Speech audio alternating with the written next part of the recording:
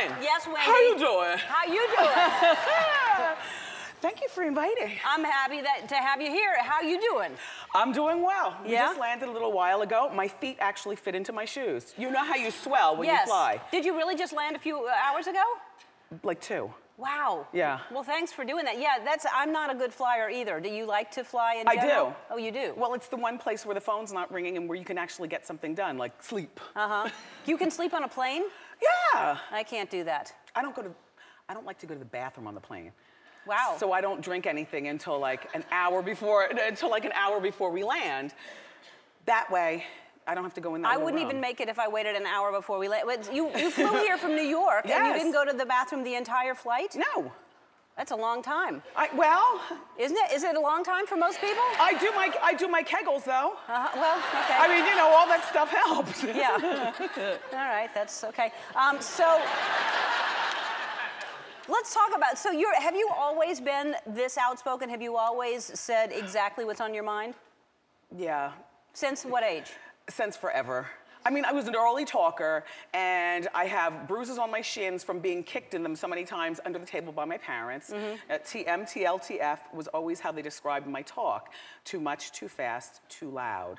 And the too much is, you know, I guess the loose cannon of the mouth. Right. But life is short. In our house, we didn't have TV in the kitchen and everything. You know, I grew up in the 70s. So we'd have to come to the dinner table every night with our A game. I've got 2 other siblings and my mother and father, and everybody's a talker. So you got to get in there with your thoughts. So, and it's paying off, obviously, because this is doing very well for you. But do you get in trouble? Like, have you run into people that you've said bad things about? No, I hide out in Jersey. When the show's when the show is over, I go home. No, and I don't say bad things. I mean, if you're speaking of like hot topics, well, that's the stuff that you read about everywhere you go. Right. I just break it down. Like, for instance, what would you break down today? What are you talking about today? On the show? Yeah. Well, I forgot. We taped it yesterday right, before I got here. I understand. What are we talking? Well, I can tell you like, this. what's on your mind right now? Okay. I can tell you this. Our show is extended. Normally, we go on hiatus. You know how shows go on hiatus, like in May. Yes. But when we got back in September to start season 4 of our show, I said, I am not taking 3 months off. There's too much going on. Then I found out Kim Kardashian was pregnant. And she's due in July. Well, in July, normally you're on a beach somewhere with a Mai Tai because you're on break, but not us. We're working all the way through July because that is what people are going to be talking about. Of course. They're already talking about it. And what are your thoughts on Kim and Kanye? I mean, I'm happy for her. She wanted a baby. It's so funny how, no, because I'm a guest in your house and I feel like I want to say it, but I can't talk how I really talk. But I've been saying, please don't laugh and encourage me, but I've been saying she's going to be a single mom. And he is going to be a lot to deal with her. You think so? Yeah. Have you ever met either of them? Yes. Both? Yes. Not together. Yes, separately though. Well, yeah, he's been spending most of his time in Europe since she's been pregnant. Right. Well, he's touring, right? Look, I don't know. The baby's due. The baby is due in July, and I can't wait. Yeah. All right. Well, but she's very excited. She's having a baby, and that's really great, right? That is great. And she knows Kanye. They've known each other for a long time. She had to know who he is, right? Well, I don't know. I don't think that you find out the fiber of who somebody is until you're actually living under one roof and sharing, you know, space. Yeah. You know? Yeah, I do know. You've been married for 15 years. 15 years. So your marriage is working out. Yes. And you have a son. My husband and I have been together for 19 years, married for 15, and we have a 12-year-old son, who's my little gift from God. Yeah. And how is he? Oh, he's not that little anymore. He's taller than me. He's 12 years old. He's 5'8" and weighs 200 pounds. And that sounds like a lot, but we're big boned in our family. Wow, 5'8". Yeah. Wow, and he's 12? 12. That's amazing. Yeah. So, and how is he with his mother being so outspoken? Is he proud of you, or do you embarrass him sometimes? Because most kids with a mom that just says whatever she feels would be embarrassed. No, you know, he is, believe it or not, really cool with who I am. For instance, he loves my long wigs. I wear wigs. I have thyroid disease, and so my hair is thinned. I don't wear them just for a joke. I wear wigs. I was not judging you. I don't know. No, because thing. Some people think that when you wear wigs, it's because, you know, you just want to wear wigs. By the way, Dave's wig, fabulous. Is that good? You want that? Listen, all he's got to do is take some of the shine out of it. It looked too shiny. If you put some sea salt on your wig, and a little root realness, like a little darkness at the roots. I'll tell him, because he's been wearing that wig for too long. No, but our son, he likes longer wigs, so he'll tell me, you know, even if it hurts my feelings. And he's also very proud that I pose for PETA. I'd rather go naked than wear, and you would think than wear fur. Good for you. But I still eat the pork. Yeah. I know you're totally vegan. Yeah, but that's all right. How do you live without bacon? Well, because I think pigs are smart animals. They're very cute, smart too. animals. But no, he encouraged that. He thought it was good, and he's Good. not offended at all by like the boys in his grade who might say, "Oh, you know, I saw your mom." Yeah. It's like, thanks. I think that's really cool. Thanks. So I have a gift for you. I heard you have one thing that you're hoping to learn, something that you haven't learned yet. Well, this summer, I'm doing a run on Broadway in Chicago, and we're having like a staycation on account of I'm going to be busy. I heard you talking about them earlier. Right. And what I want to learn to do to keep myself calm and zen is knit. Ellen, I have always wanted to know how to knit. And I don't know whether I'm going to learn through the internet or have a knitting teacher, but when I get back from LA, you know, after seeing you, I'm going to start. And by winter, I'm going to have myself knitted the longest pair of sweater leggings ever. Long. Because my legs are 40 inches. I know, that's going to take you some time. Yeah. You have long legs. All right. Wait, I bought you a gift too. Oh, okay. Well, then you give me mine first, and then I'll give you... Okay. Here. Thank you. You're welcome. Wow, you don't have to bring me a gift when you come here. Yes. Wow. Do you like These them? are amazing. Yes, those are amazing. Thank you. Wow. Thanks, Ellen. You know... And they're blue? Well, they match your beautiful eyes. Thank you. You know, on our talk show, on my talk show, we have a shoe camera in the coffee table. Right. And so, you know, we're all about like the shoes and the fashion and things like that. And so I bought you some shoes too. Well, that's really sweet. I brought you something too. Here You it did? comes. Yeah. Let me show you what I got you. Okay. You gotta put sea salt in that hair. Yeah! Oh! Thanks, Ellen. Everything you need. Thank you. Everything you need. All right, we'll take a break. We'll come back and go to the audience for questions for Wendy. So Wendy's book is Ask Wendy, so we have some people in the audience who have some questions for you. Heather Schmitz, where is Heather Schmitz? Come on over here. Hi, Heather. Come on over here. Hi, Heather. How are you? Oh, okay, hi. Hi. Hi, Wendy. Hi. How you doing? All right, Heather, you have a question. Go ahead. Yes. Okay, Wendy. So I've been with my man for 6 years. Okay. How do I get him to put a ring on it? Well, what I found, Ellen, and also Heather, when you give advice, you have to find out the age of the person, because what I say to a 27-year-old would be different than what I say to a 57-year-old. So how old? Just turned 30. Just turned 30. How old is he? 34. Yeah. I think. Do you have kids together? No. You don't have kids together? No. Well, has he ever mentioned that he would like to get married? Not really. I think he's scared. Okay, well, it's time to start the conversation. Okay. Have you brought it up at all? Yeah. Yeah, but if you bring it up the way you just brought it up to me and Ellen, he's not gonna take you serious, right? You put a ring on it. Yeah.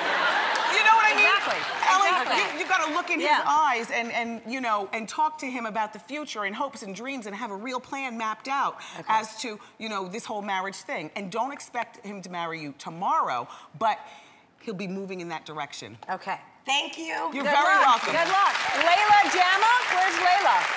Hi, Layla, come on up. How you doing? How you doing? Layla Jama. Layla Jama, what you got?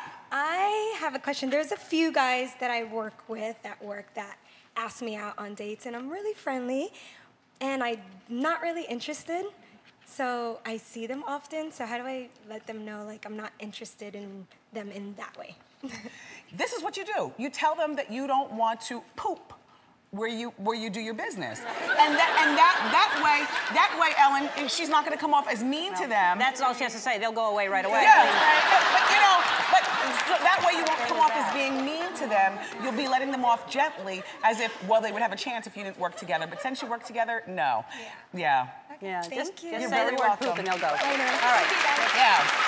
Paula Sabri? Oh! Don't jump too hard. I'll give you a hug. Oh, come on.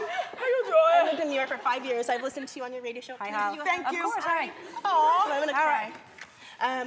Hi. Okay, so obviously I'm pregnant. I'm 8.5 months pregnant. And I'm not pushing yet. I have been married for 5.5 years, and I've had him all to myself. And now that it's getting close, I'm really excited that we're gonna have a baby, but I'm scared of how it's gonna change the dynamic of our marriage, and it just freaks me out. So what advice do you have? You're already on a good start because you are aware that you love your husband so much and that your relationship with your husband is as important as the relationship with this baby that's coming. And they're two separate things. Stay sexy. You know, keep your conversation about the children or about your baby, of course, in the picture, but talk about other things besides the baby, too. Because guys, unfortunately, tend to feel like you're only in mommy mode once you have the baby. And the important thing to remind him, verbally and non-verbally, is that you are a sexy, smart woman with a lot to give to him and the world, other than just birthing babies. And the mother stitch helps out. Ask your doctor about that. That one extra stitch that just keeps everything together. I am a doctor. Oh, there you go. I'll make sure to take care of that for All right, doctor, you know what to do. Thank you so much. That was fun, Ellie. Yeah. Thank you. Great. All right.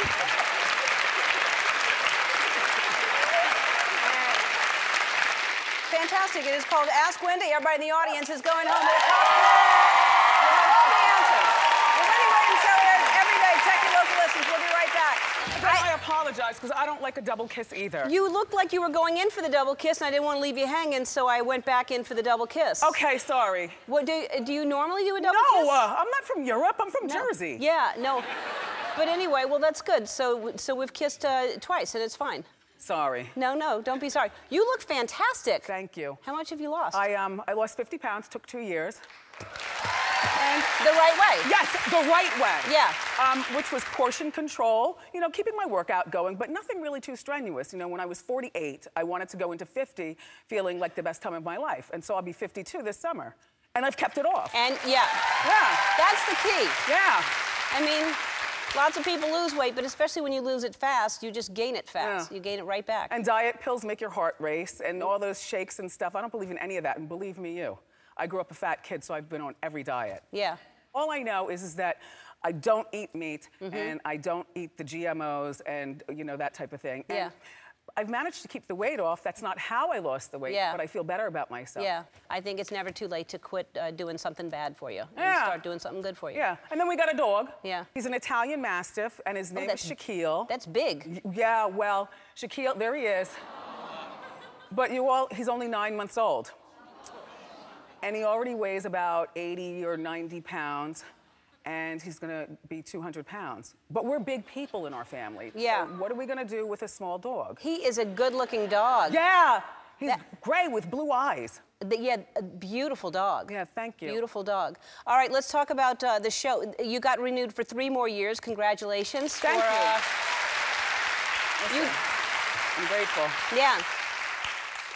I mean, you're an OG in this game. You know what it is. Yeah, it's, you know, it's really amazing. I mean, as we know, talk shows come and go. To be able to stay on the air, it's a big deal. Yeah, well, in 2020, we will be 11 years old. Yeah.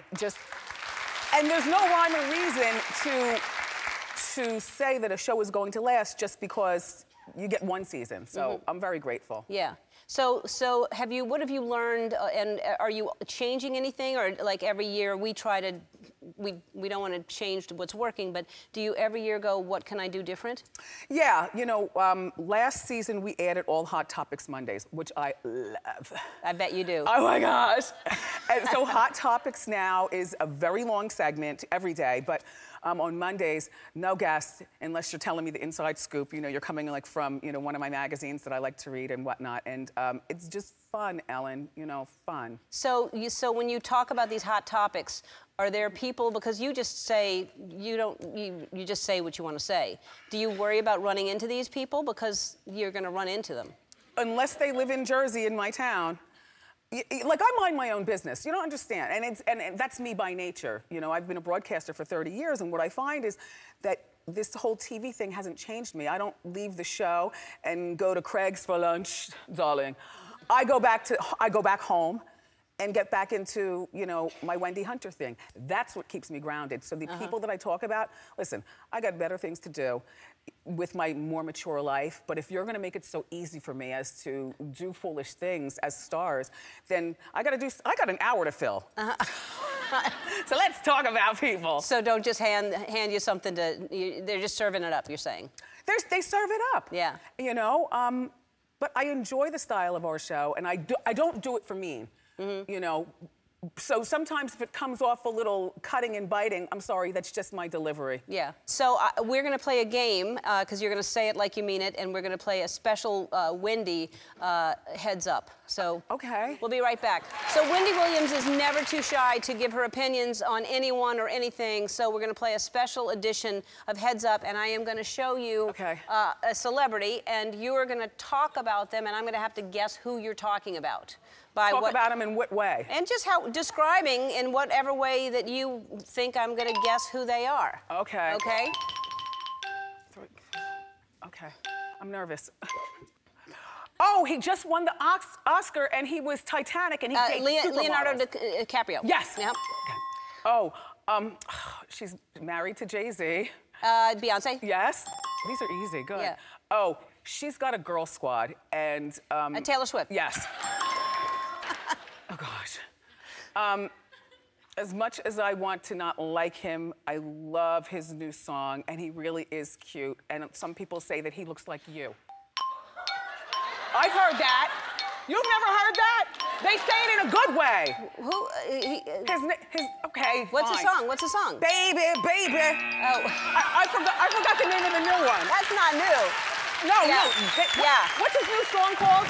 I forget. I know all the words. Yeah.